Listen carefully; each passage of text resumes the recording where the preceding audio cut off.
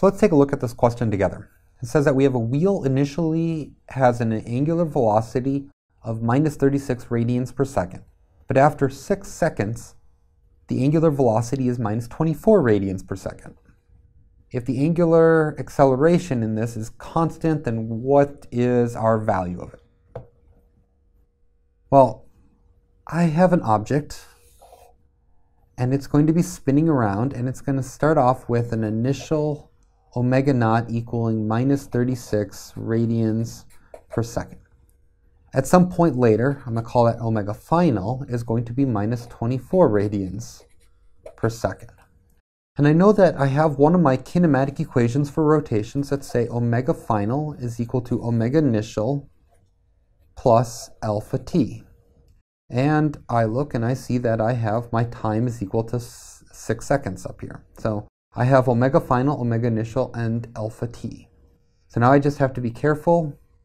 This minus sign indicates that it's actually probably should have drawn this in the other direction, assuming that up is positive z direction.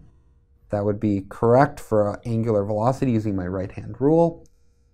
But the equation will hold. So I put in minus 36 radians per second. It's going to be equal to minus 24 radians per second. And I have to add in my alpha times my 6 seconds. So I work this out. Minus 36, so I get 36 minus 24 radians per second is equal to alpha times 6 seconds. So 36 minus 24 is going to give me a value of, let's see, 36, 24, it's going to give me 12 radians per second is equal to alpha times 6 seconds, or 2 radians per second squared is going to be alpha.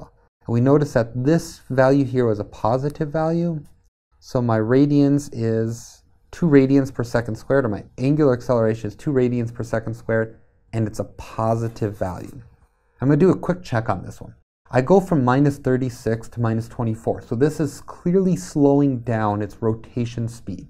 So it's rotating and it's getting slower as it rotates.